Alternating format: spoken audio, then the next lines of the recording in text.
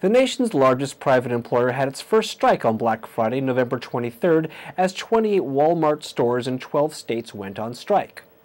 Protesting low wages, underemployment, lack of benefits, dangerous working conditions, sexual harassment, and company retaliation against workers attempting to organize or even speak out, rank-and-file workers were joined on the picket line by labor activists, including members of Occupy Wall Street's Labor Outreach Committee and 99 Pickets. The many actions of the day included a picket in the city of Paramount, California that drew over 1,500 demonstrators and included an act of civil disobedience at which several were arrested. People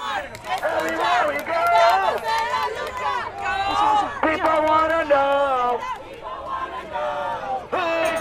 Okay, my name is Carlton Smith, and yes, I'm here on strike, along with some more of my fellow associates. I've worked here in the store. It's 2110 Paramount, California. I've been an associate here for 16 years. I want to thank all of you here for being here today and supporting Wal-Mart workers and all working families as we speak up for better working conditions. Good job and an end to retaliation for experience when we stand up for a better life.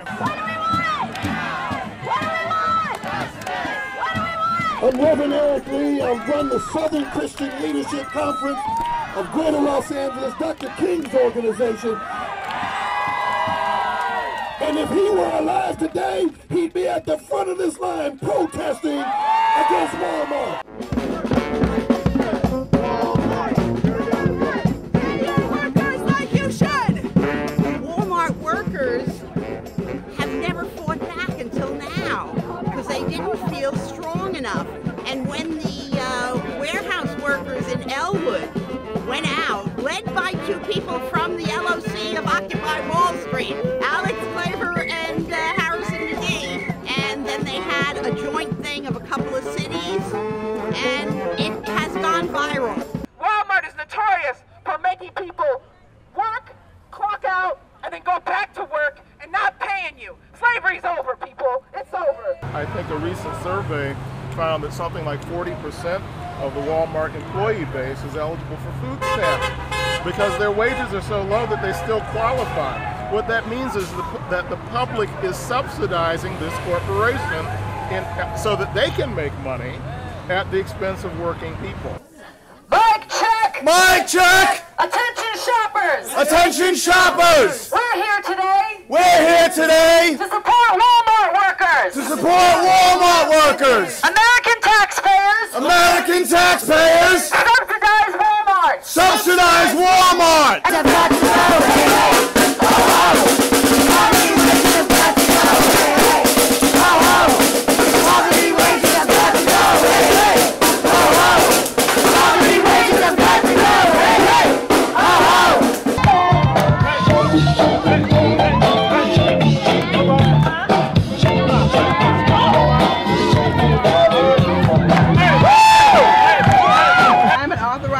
Agent of Walmart. Walmart controls this facility.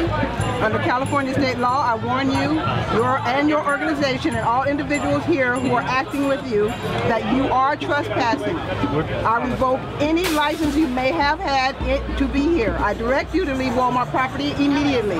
If you do not do so, I will call the police to have you removed. Thank you.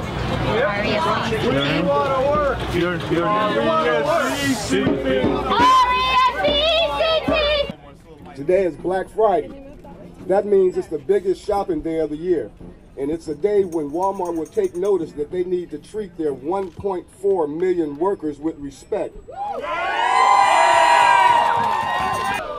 here not to be disruptive, but because we want to let everyone know that we support the workers who are fighting for their wages. Workers here at Walmart are exploited, and when the workers at Walmart win, everybody wins. I mean, you're talking about people who are barely making minimum wage, and you've got the 6 Walmart heirs. These 6 people have more money. 50 million Americans combined.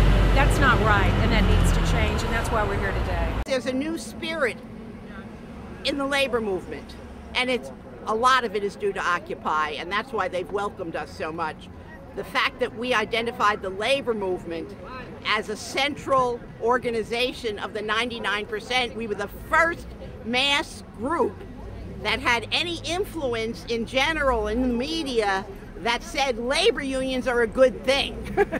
And they are very, very happy about that, and they have been very supportive as a result. Today we wanted to politicize and educate the people on the importance of getting corporations like Walmart out of our community. One, for the smaller businesses that it kind of puts out of business. Last year on Black Friday they made $50 million, but they refused to pay their employees decent wages and a lot of different things that are going on, like hazard insurance they take out on employees, where say an employee, a rank and file employee passes away, they cash out on these insurance policies, but they don't pay the families any money. So we need corporations like this out of our communities. And what was workers out inside who didn't know that this was happening across the country and have not been organized and are not walking out today, I'm sure it's giving them encouragement and courage, and they will at some point be walking out. And eventually Walmart will have a union. There have been lawsuits against Walmart by some of the women who've worked for them. A group of employees around the country a petition not to be required to work overtime for Black Friday events, because many of them were called away from family holiday. I mean, this corporation promotes itself by claiming that it will come into a community and provide jobs and provide low price commodities and articles in the community that people can afford, which is largely true. But what they don't explain when they're coming into that community is their impact will have a tremendous fallout on small businesses, independent businesses in that community who will be driven out of business because they can't compete against the price scale of a monopoly corporation.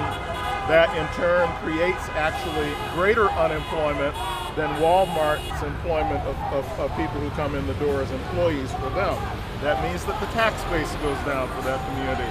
That means that services and programs of their city or community get cut because there's not enough finance available to maintain them, even the public school. I mean, LOC has been doing this all along, going to workers' struggles and billing ties to Occupy Wall Street. But now with strike debt, which is raising an issue that affects 75% of the country, and with Occupy Sandy, where people are getting embedded in poor communities, I've finally moved away from our activist base into the mass base. And that's what we've needed to do for a long time. And all of a sudden we're doing it on 3 fronts and getting terrific responses. And we're in the press again. Of course, they're going to attack us, the press.